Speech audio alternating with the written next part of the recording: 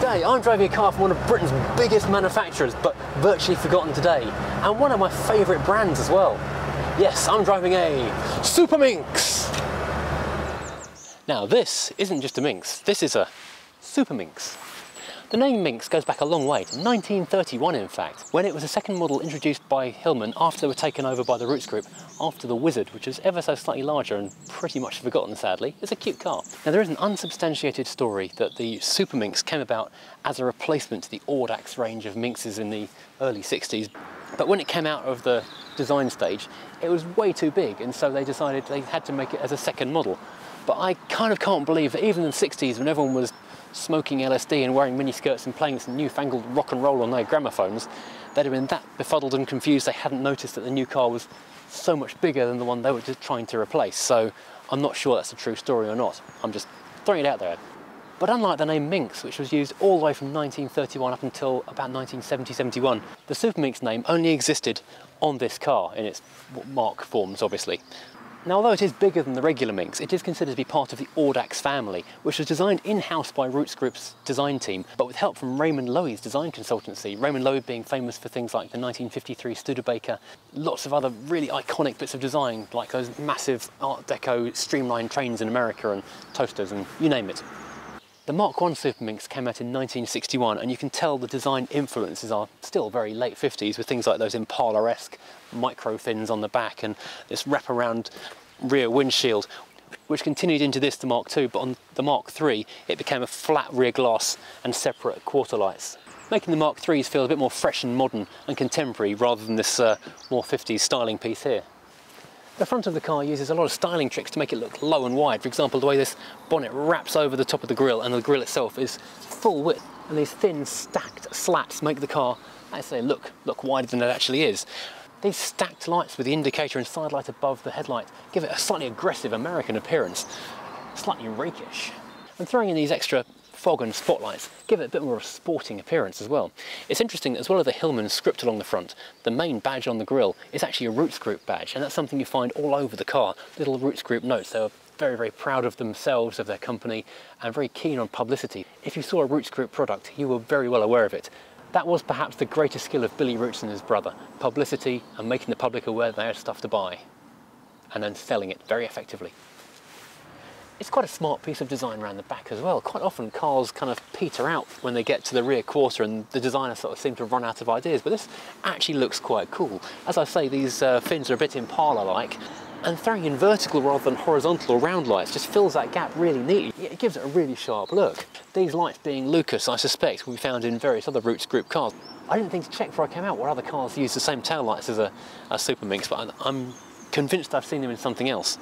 Now, a slightly odd fashion of the 60s and 70s was hiding your lock for the boot behind a little flap, which is, I don't know, aids styling, but it's a little bit irritating to use. With the boot unlocked, there's a nice handle underneath there, and then you have quite a good sized boot. In the back, you have a fairly good sized duplex twin level boot. The main area here extends here to the driver's side, but on the left-hand side, or passenger side, you've got the fuel tank hidden behind this cardboard and a bit of sound deadening. And then above the axle, you do have a second area, which is okay for a few more cases or bags. This would actually be the ideal car. If you're planning on abducting the crankies, this is actually the perfect vehicle, because that up there is perfect for wee Jimmy, and then his accomplice would fit in the major area here quite well. Smart thinking from Roots Group. They did cover every eventuality. If you're looking for the spare wheel, it is underneath here, but not immediately underneath there, because that is just the floor. The spare wheel and the jack are here, strapped to underneath, getting dirty. Under the bonnet we've got a 4-cylinder engine of 1.6 or 1592cc, which ran up until 1964, and then from 65 until close of play this thing existed as a 1.7 or 1725cc. This kind of engine actually dates back to 1953 when it was first put into a car, but that then it was a 1390 or a 1.4. The Mark I's came with a Zenith carburetor, but Mark II's and 3's got the Solex instead, and so in this configuration it made the grand total of 62 horsepower. It's a little bit tight getting in, because the shape of the door and the size of the steering wheel make it a little bit hard to manoeuvre your legs around. And I'll open the door again for this purpose. Where the wraparound windscreen steps into the door aperture, it makes it a bit tight for your knees. So you find this on most cars with wraparound windscreens. And there's a little handle here for shutting the door, which is a little bit tight for getting your fingers into. People were clearly smaller back in the 60s. I said that before and I've been told they weren't, but I think they were. Everything is blue in here, apart from the headlining, which is white. But everything else is blue in here, and the dashboard, which is kind of silvery grey, and the under dash shelf, which is black. But mostly it's blue in here. Blue carpet, blue... Well, this is actually called vinide. It's kind of like a plasticky vinyl stuff, which has lasted incredibly well. I mean, this car is, what's 1964 to today? That's a long time. The dial says 4,500 miles, but that's either wrong, replaced, or has gone around the clock. I need to go and check on that. This vinide covering must be incredibly hard wearing, because after all this time it is hardly worn at all. It's just a slight stretchy bag in the driver's seat where someone has sat more than anywhere else, but other than that it's really great condition. The carpet is excellent as well, and as far as I know it's original. Interestingly, the Mark 1 cars had a bench seat as standard in the front and individual seats as an option, but come the Mark 2 things moved on and these became the norm. It's kind of racy and intricate design in here. You have this kind of repeated groove effect on so many things. You've got running horizontally across the dashboard here, vertically across the centre part of the steering wheel, concentrically around the door handles and window winders, which I think we can probably attribute to the Raymond Loewy aspect of the design, because that is kind of an Art Deco-y streamlining theme which you would have found in those designs. The dashboard's quite well laid out for a 60s car. It's actually quite logical for once. Directly in front of you, looking through the spokes of the steering wheel, you have two big dials. The one on the left is your speedo, which has actually got miles and kilometres per hour, so I guess they were expecting some continental touring in a car like this. And the large one on the right is actually three small sub-dials hidden inside the main dial. Amps, oil pressure and water temperature. Separating them in between, you've got your fuel gauge. It's a 10.5 gallon or 47.6 litre fuel tank, which is actually quite impressive for a car of this size. Bear in mind, the Rover P6, which is a bigger car with a bigger engine expected to tour further, had a 12-gallon tank, although it did have a 2-gallon emergency reserve as well. So, okay, 3.5 gallons more than this. Then there are 4 warning lights above the fuel gauge. The left-hand one is the only one masked into any kind of shape. It's a double-ended arrow, and green, which is for your indicators, the stalk being on the right-hand side. Then you have a blue crystalline one for your main beam headlights, an orange crystalline one for the choke, which is over here on the far left of the dashboard controls, and a red one for the brakes. The rest of the controls are laid out as in odd, even almost, or something like that, because you've got 3 of these black plastic knobs, the first one being the choke, the next one being the wipers, and the one over here on the far right corner is a push squeezy one for the windscreen washers. And then the other 2 ones, which odd, even, you've got your lights, side dip beam, and the ignition. And above these controls you've got your heater. Now, heaters were standard equipment on these cars, which is a good thing. Obviously in the centre you do have another Roots Group emblem, naturally, and having a heater standard on a car like this puts it into that kind of middle class category. It's better than something a bit cheaper that wouldn't have had a heater as standard or had a underslung Smith's heater as almost an afterthought. This was integrated, this is part of it, this is built in, although the radio remained an option. Then we have the steering wheel. This is a big wheel. This is huge. And someone has put a grippy rim around it, so it's a little bit more grippy on its rim. And in the middle of that, you have a horn ring. Who doesn't like a horn ring? Let's click the ignition on and see how that sounds. Sounds like it could be louder. The only control stalk is your indicator here on the right hand side. Not self-cancelling as far as I can tell from the short drive here to this car park. Main beam headlights on and off are on a foot switch down here on the floor to the left of the clutch. And then what else do you have in here? You have a big glove box, which gives you a nice steel T-shelf. I would recommend not using this in motion, because that's a blade waiting to cut you in the sternum should you have an accident, because in this car there are no seatbelts, front or back. It does, however, have a Jaeger clock, which looks very nice, but I suspect it may have been added after after the fact. There is it's screwed to the bottom of the ashtray, which makes me think it's definitely fitted after the fact. The ashtray, though, does have the same horizontal line pattern as the dashboard above it. Glancing around here, though, there does not appear to be a lighter socket, so you may extinguish your smoking equipment but not light it. Now, below that area we do of course have the sub tea shelf. This is where you may place larger drinks, sandwiches and snacks for the journey. It's full width and padded to protect your knees a little bit in the event of a crash. It does feel quite hard. I'm not sure that a thin bit of padding would do a lot to protect your shins were you to go hard into the back of another car. But down here on the right hand side, on the driver's side, there is one rather nice Roots touch, which many Roots cars got, which is additional air conditioning is the wrong word really, airflow for the driver. There's a small vent. You can't see the lever at all. It's a black plastic handle which rotates down, and that gives you air, extra air blowing onto the driver's feet to cool your tootsies in hot weather. The only way you can tell it's there, if you're not aware of it already, is a little sticker here above the tea tray. Although it was a bench seat, it's not really a practical bench seat because this transmission tunnel is absolutely huge. 4-speed manual in this car, which we'll come back to when we're on the road. But yeah, the width of this tunnel means that even having a bench seat, you'd struggle to get anything other than a baby sitting in the middle of this seat. Let's have a quick look in the back and then go for a drive.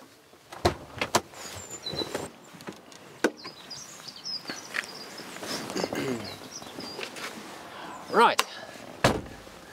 It's also a little bit tricky getting in the back because the gap between the front of the seat and the B-post is quite short.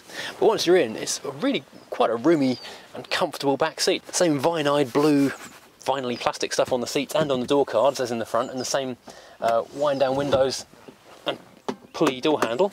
The front seats have got a really nice big curve away in the backs, which means there's tons of room for your knees. That's quite a nice little bit of thought went into designing these chairs, so they're comfortable in the front and feel fairly well padded, but leave tons of room in the back. And this is actually a really impressive amount of legroom. The more I sit here and think about it, the more I think this is a really not a huge car, but there's if you're going out to the seaside for the day with the auntie and uncle and kids and everyone else crammed in the back, it's actually quite spacious. It's really rather impressive. And the headroom is good as well. I mean, I've got, well, that much space between the top of my head and the ceiling. I'm like 5'10", 5'11" kind of height. And thanks to this big wraparound rear window, it feels really light and airy in here. You almost can't see the glass because there's no heating element in it. There's nothing to kind of distinguish that you're not just looking out into the outside world. There's only one light in the centre of the car, but both rear doors do have their own ashtray again, and once again any smokers amongst you will have to bring your own lighting equipment because there's no rear lighters either. From my point of view, there's nowhere to charge my phone, so that's a little bit annoying. Were this my car, I would have to do a little bit of wiring work to put in a 12-volt socket somewhere. Right, explored the full extent of the rear of the car, let's go and take it for a drive. Something I did just discover the hard way is that there are child locks on these back doors because I couldn't get out.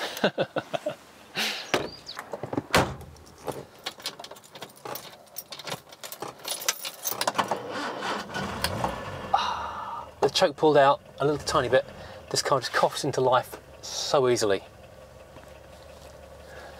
Sunglasses on because it's actually quite nice out today. Now the handbrake, because it was a bench seat originally in the first ones, is over to the right hand side. It's a bit weird to get used to. Not difficult, just you kind of forget where it is. Turning circle's good, I'll give it that. Oh, I love a bit of whine from the gearbox.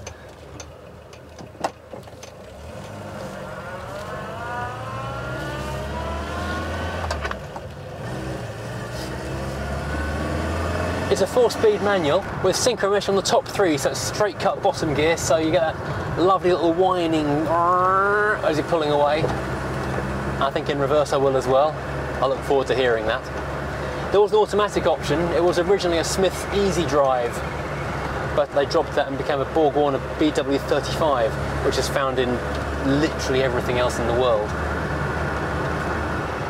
This car is currently for sale at Sussex Classics in Crawley Down. Check out the link to the website in the description below because this car is an absolute peach. Someone is going to buy this and love it. Maybe it could be you. The car's got quite a nice little, whoa, lift and bounce to it. It's perky as it drives down the road. It has independent front suspension with coils and an anti-roll bar, and at the back it's a live rear axle. And that actually works really well because the ride is beautifully supple and yet quite sporting, and the thing can be thrown into a corner with plenty of gusto and it really will stick.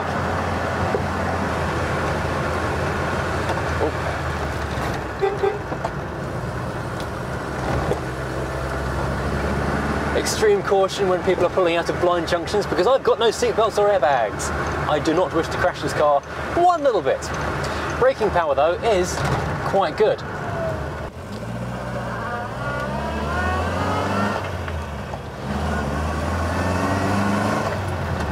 The Mark 1's got unassisted Lockheed 9-inch drums all round, but coming to the Mark 2, thankfully, power assistance and front discs became the standard option.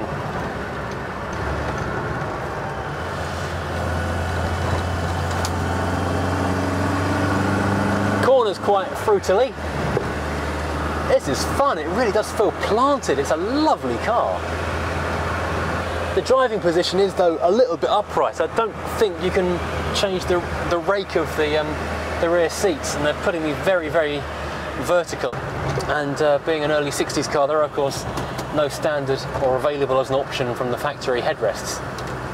I believe someone commented in a previous video that you could buy aftermarket ones that slid over the side, but that's not factory. There's a lot of wind noise coming through this thing. It does have little quarter lights at the front. Actually, the wind noise goes away when you open the quarter light. That's a nice bit of ventilation, so you can choose to have hot and cold from here, or through on your feet, or through the little light just there. That's quite nice. I'm going to pull in here and move the GoPros around.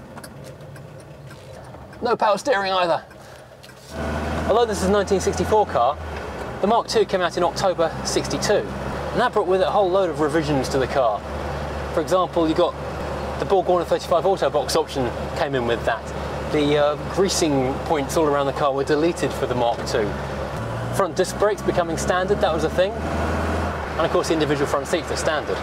They kept on revising it as the car went along. They were very good at introducing new things, new improvements, keeping the car current and making it a thing that wasn't stagnating. Something that, say, the Austin cars didn't really change that much throughout their lifetime. The Roots cars were much better at evolving and staying current.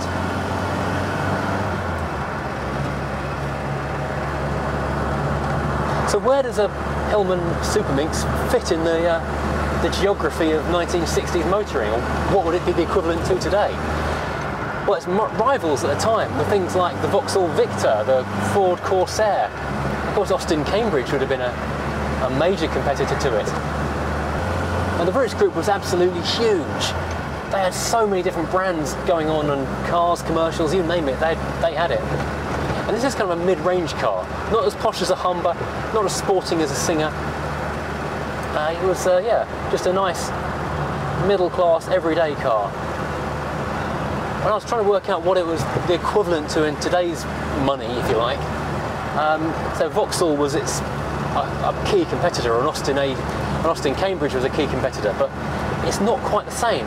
It is in that same kind of price bracket and market, but it's the kind of thing where they'd be trying to appeal to the person who was maybe considering a Vauxhall or a Ford, but wanted something a bit different, but for the same kind of money. So it's perhaps more accurate to say it's more like a French car, it's more like a Peugeot. It's like a Peugeot 406 of its time. Okay, that's not even very current either, thinking about it. Sorry, there's a Fiat Coupe Turbo in that car park. That's very, very distracting. It's very much like maybe it's more like a Citroen, but the DS line of Citroens. So I was going to say it was the kind of car that in Harry Potter Uncle Vernon Dursley would have bought, but no, it's not. It's the neighbour who Uncle Vernon didn't like very much, but who's on the same salary but had some curiously liberal thoughts. So Vernon didn't like him. He'd have loved this car. Because that's the thing about these Hillmans and the Humbers, in fact all the Roots Group cars. Although this car was competing with mainstream rivals like Ford, Vauxhall and the Austins and Morrises of the day, they did things just a little bit more panache. Things like consulting Raymond Loewy for his design influence. People consider him to be the father of modern industrial design, so adding his influence to the dashboard and the fins and making the car just look a bit more exciting and interesting goes a long way to making a car which is potentially no better, but certainly feels more special. A 1.6 litre engine was good going for a car of this size and this class at that time. And it meant it was an 80-mile-an-hour car. This thing could crack 80. 0 to 60 was less impressive at 21.6 seconds, so you might want to take a running jump at a few things. But the fuel economy wasn't too bad though. You probably get about 28 miles to the gallon out of one of these driving normally. So this thing really grips well. I mean, I'm amazed how well it sticks to the road. It's really, really good. The ride is lovely. It's very supple, but just a little bit stiff, and it just grips through the corners really well. I like this car a lot. Now people forget that at one time the Roots Group was one of the biggest car manufacturers and distributors in the world. Off the top of my head, I'm going to forget a couple of these. Obviously I had Hillman, Humber, Singer, Commer, Carrier, but before they became manufacturers they were actually car distributors. That's how they kind of became big. And so this car was made in several places around the world, as well as in the UK. It was also built in Port Melbourne, Australia, and Petone in New Zealand. I'm sure I said those wrong. Wow, this really does grip well. I'm actually outrunning Mark-on Focus in front, and they really do handle well. In other markets outside the UK, it was known as the Singer Vogue, the Humber Vogue, or the Humber Sceptre, depending where you were buying it in the world and what part of the empire. Well, thank you for joining me today in this beautiful Super Minx.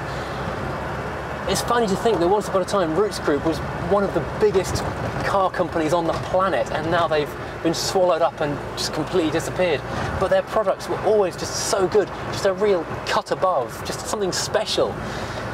And so driving this Super Minx, which is unrestored, just fresh paint at some point in the not too distant past, and so driving this one, which is, apart from a bit of fresh paint a few years ago, is completely original, and wow, it drives so well.